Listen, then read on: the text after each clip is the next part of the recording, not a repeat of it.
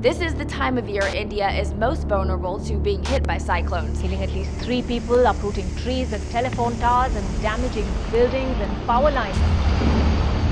Jammu and Kashmir has not had a natural disaster on this scale in living memory. This is the worst floods that's hit the state in the last 6 decades.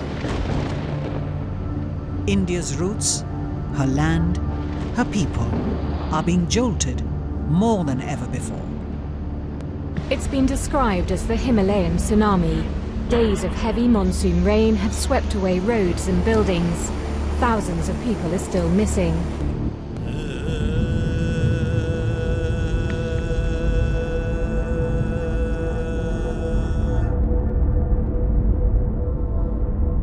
The flood situation in Jammu and Kashmir is very grim and steadily deteriorating. The number of dead in the floods has reached 148. In Srinagar, while the average norm for the 4th of September is less than 1 millimeter of rain, almost 52 millimeters of rain, or 77 times the average, took place.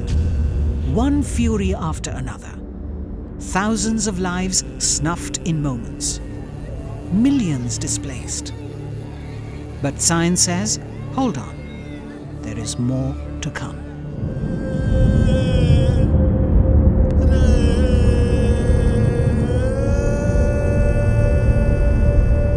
The impacts of climate change pile up in the extremes. Extreme high temperatures, extreme droughts, extremes of intense precipitation, and extremes associated with high sea levels. In Uttar Pradesh's Hamirpur district, devastated after his standing rabi crop was lost to the rain, Indrajit committed suicide in his own field.